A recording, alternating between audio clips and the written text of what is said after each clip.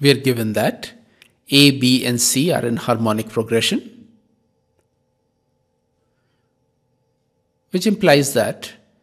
1 upon A, 1 upon B and 1 upon C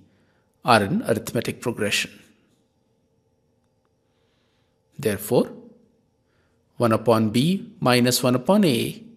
is equal to 1 upon C minus 1 upon B, which implies that 1 upon C is equal to 2 upon B minus 1 upon A.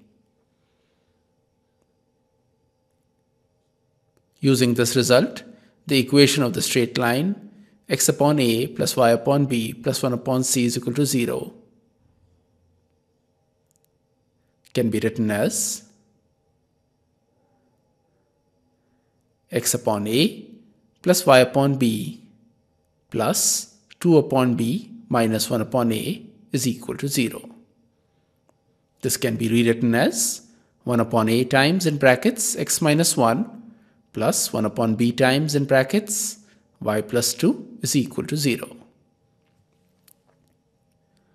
Now the first term on the left hand side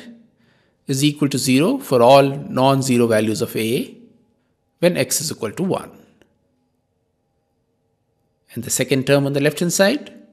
is equal to 0 for all non-zero values of B when y is equal to minus 2. It therefore follows that the left hand side is equal to 0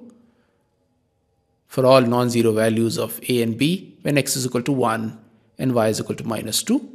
which implies that the given line always passes through the fixed point 1 minus 2, which is the required result.